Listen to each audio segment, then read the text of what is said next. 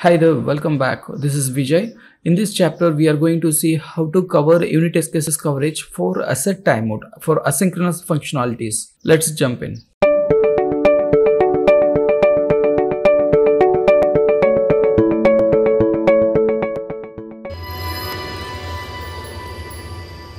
So first, let us create a component named asynchronous. ng generate component asynchronous.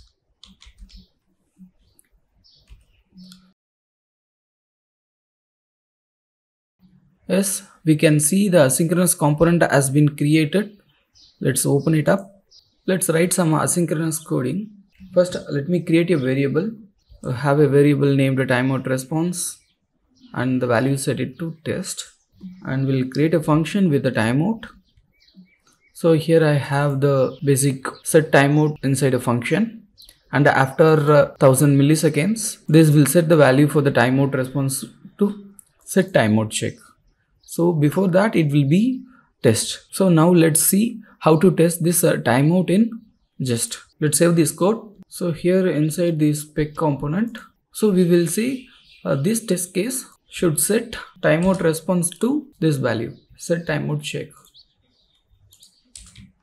So we will check this one. So in order to use timers in JEST, we have to use a fake timers and we have to mock them globally across this component. So we will do that. First, let us use fake timers. JEST dot use fake timers, and we will also mock the value JEST dot spy on global set timeout. Okay, so we have set timeout in our component that we have mocked it globally across this component. Now let's trigger this method component dot check set timeout. Now here, if you trigger this one, we will see what the values it shows. So we'll check expect component dot timeout response dot not to be this value. Okay, so here what happening, when we trigger this method, it should set the value to set timeout check, right? But we are saying it as it not to be, because whenever we trigger this method, it will not contain the value of this set timeout check, because it has to wait 1000 milliseconds, then after that only we'll call this. So and before that it will contain the value of test. Let's save this. So at this point we can also make the JEST to execute the 1000 milliseconds JEST dot advance timers by time 1000. So this will execute 1000 milliseconds for us. Then now we will expect this value to be equal to set timeout check. We'll remove this not now. So we have the two expect conditions here. One is before the timers complete and after the timer runs. So these are the values we are testing it now.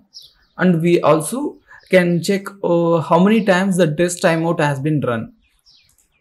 Like expect set timeout dot to have been called times 1.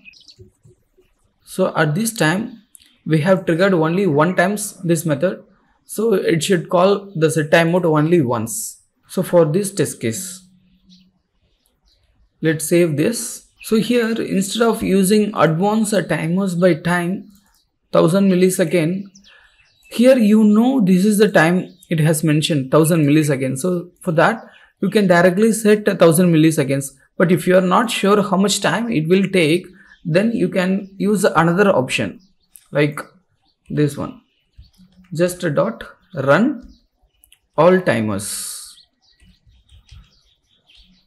So if you use any one of these option, it will work. Okay, let us comment this one. Let us use the advanced timers alone. Let's save it. Let's run our test cases. npm run test:watch.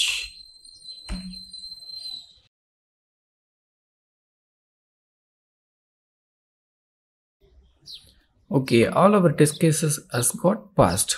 We will see the coverage report for this. npm run test:coverage.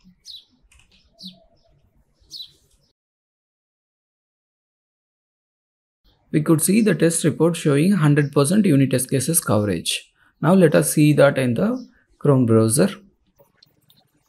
Let's open this index.html in Chrome. So here we can see the set timeout check has been 100% covered. So this component is completely 100% covered.